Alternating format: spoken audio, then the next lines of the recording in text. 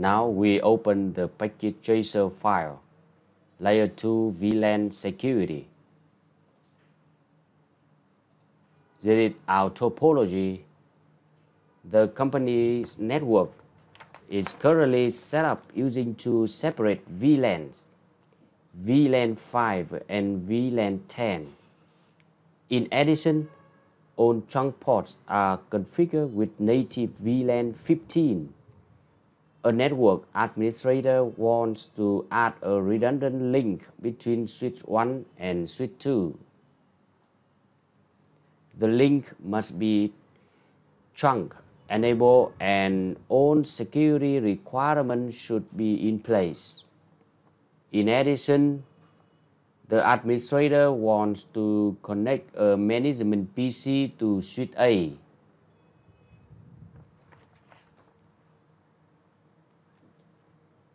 The administrator would like to enable the management PC to connect to all switches and the router, but does not want any other devices to connect to the management PC or the switches. The administrator would like to create new VLAN 20 for management purpose. Part 1. Verify connectivity. Step 1. Verify connectivity between C2, this one, and C3, this one. I use ping command. Firstly, I get the IP address of C3 computer, and on C2 computer, I enter ping command. As you can see, I can ping from C2 to C3. Step 2. Verify connectivity between C2 and D1. D1 is a VLAN 5. I get the IP address of D1 computer, and on C2 I ping to it.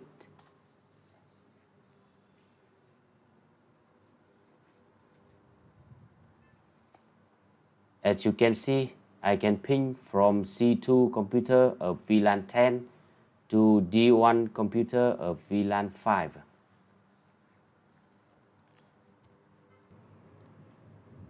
Part 2. Create a redundant link between switch 1 and switch 2. Step 1. Connect switch 1 and switch 2. We will use a crossover cable and connect from the fast Ethernet 0/23 to the same port number on switch 2. Now we will set the port to trunk and assign native VLAN 15 to the trunk port and disable auto negotiate.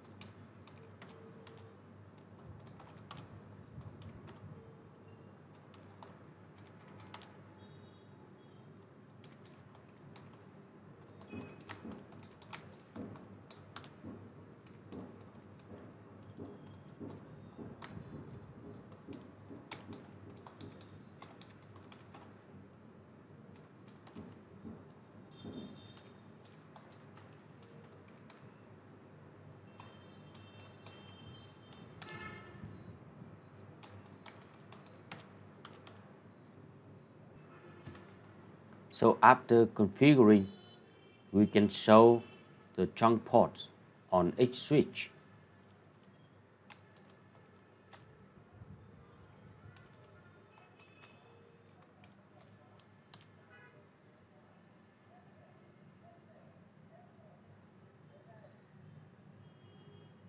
As you can see, the FAT Ethernet 0/23 is a trunk port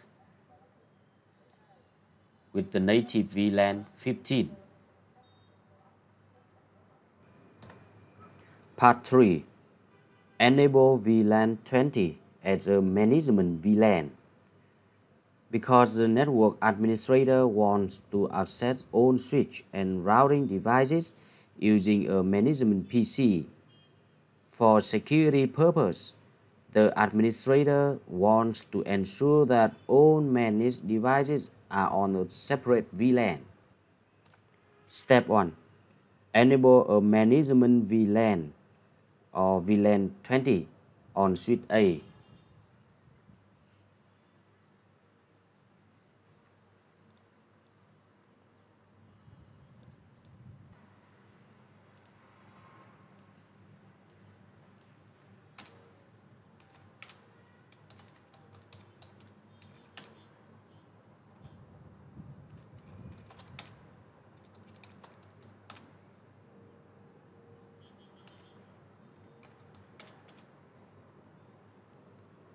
Now we create an interface VLAN 20 and assign an IP address.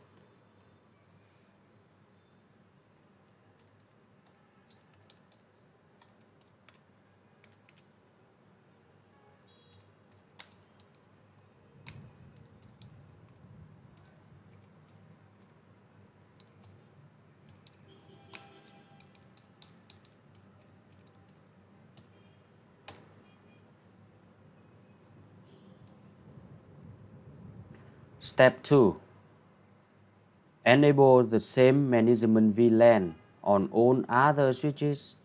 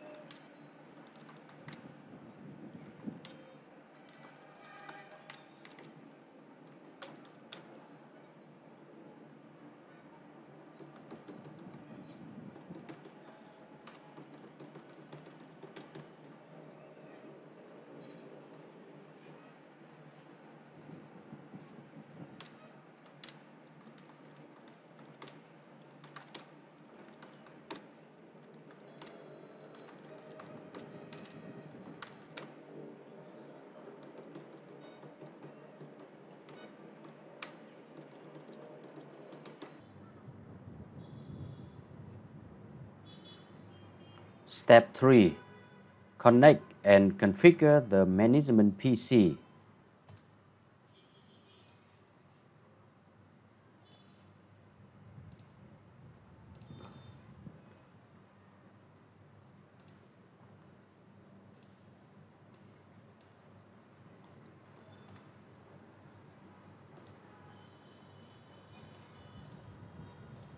Now we will assign an IP address of VLAN 20 for this management PC.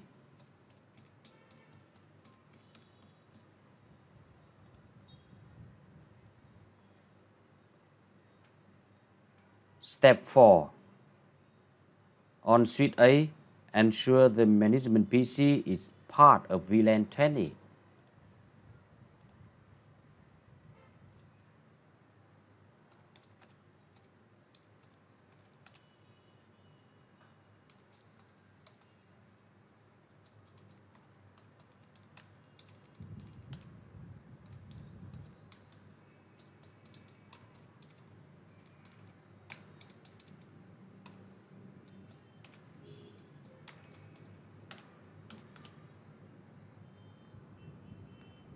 Step 5.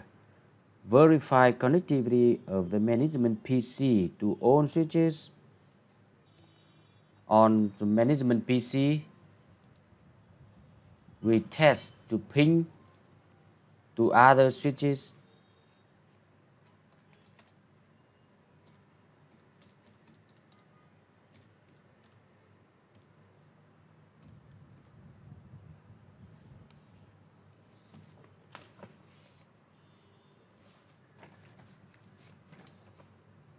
As you can see, I can ping from the management PC to switch B,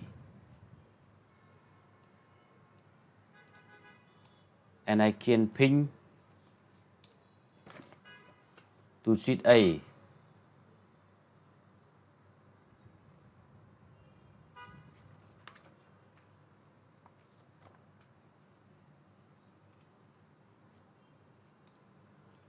I can ping to switch 1.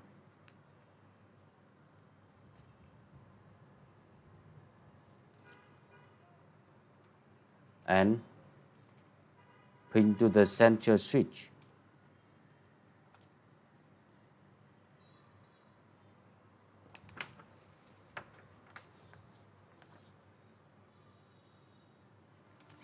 And ping to switch 2.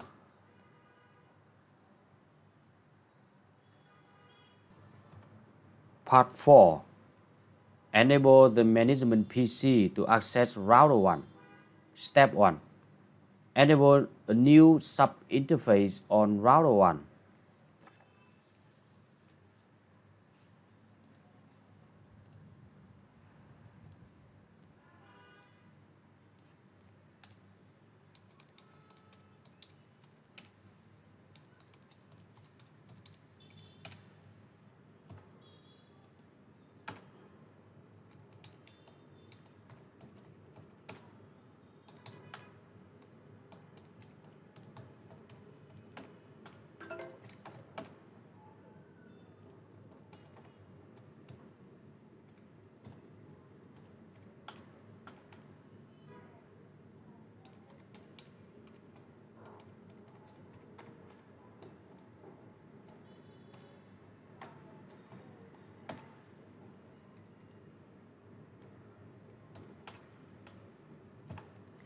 Now we assign an IP address within the VLAN 20 network to this interface or sub-interface.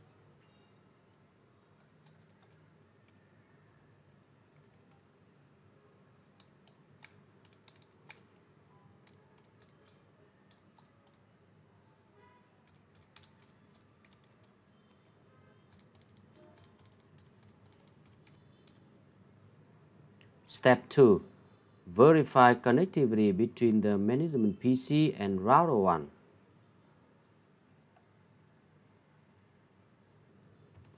Firstly, we configure the default gateway on the management PC.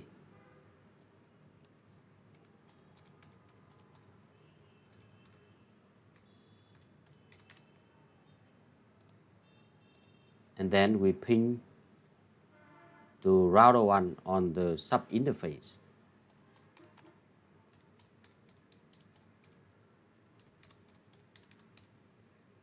As you can see, we can ping from the management PC to router 1. Step 3. Enable security. The management PC must be able to access the router.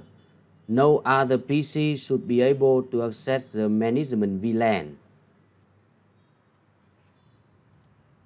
So, firstly, We will create an ACL that allows only the management PC to access the router.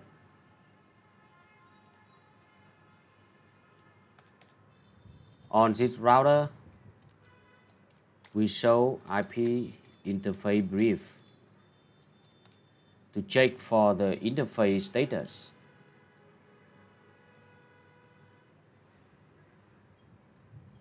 As you can see, we have on router 1 we have gigabit Ethernet 0/0.1, 0/0.2, and 0/0.3.15.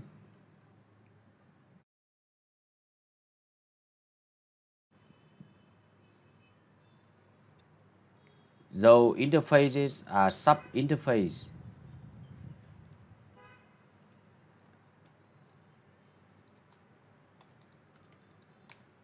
Now I create an ACL that allows only the management PC to access the router.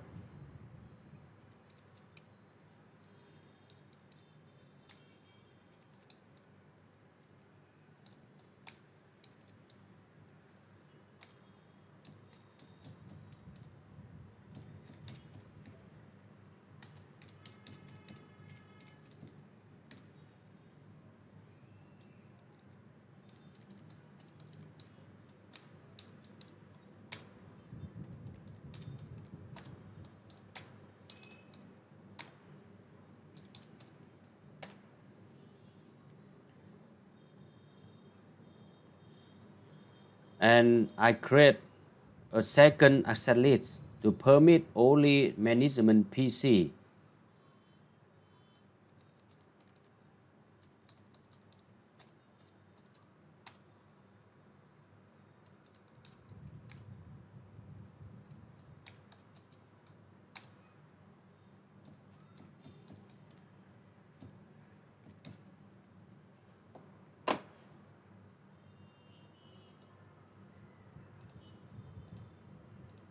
.6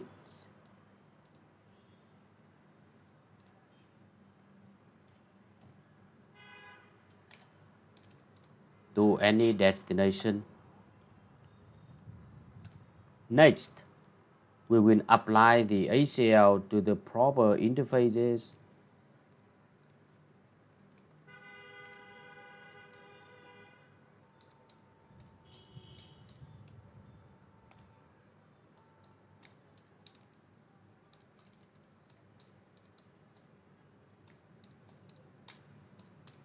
With inbound direction.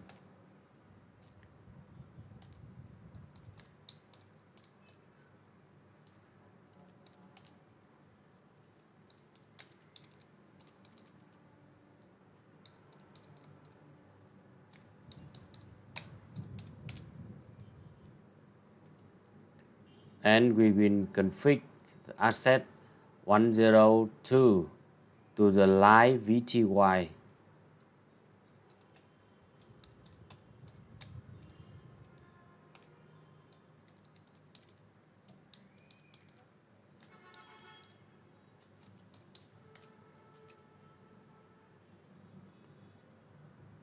And we can show our asset list.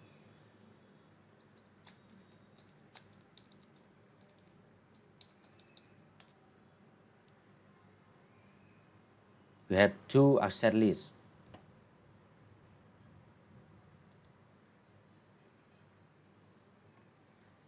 Step 4. Verify security. Verify only the management PC can access the router. We will use SSH to access router 1.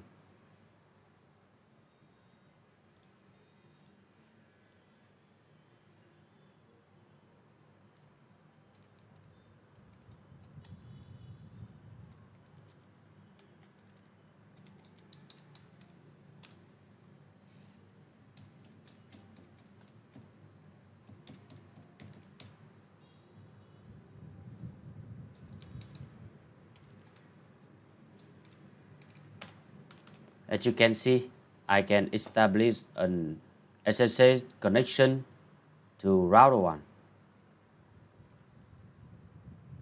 And from the management PC, I ping switch A, switch B, and router 1.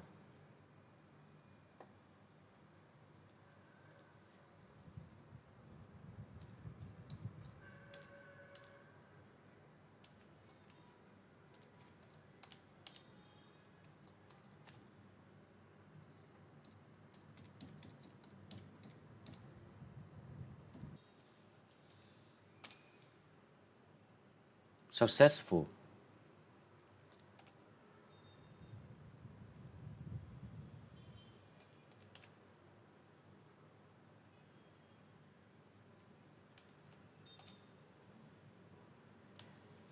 As you can see, I can ping from management PC to switch A, switch B, and router 1.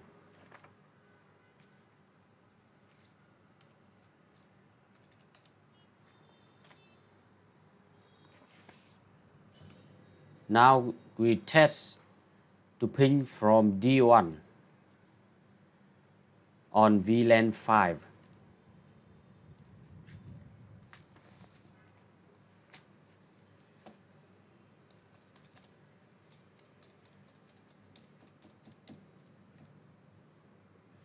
You can see that it returns destination host unreachable because Asalit blocked this ping.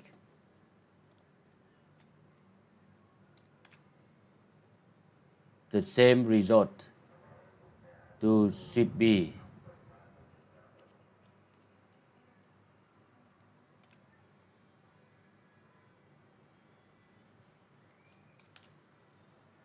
And on switch 1 and switch 2, we cannot ping to those devices. And we cannot ping to the router too. Now we check for our result. As you can see, we get full marks. Thanks for watching.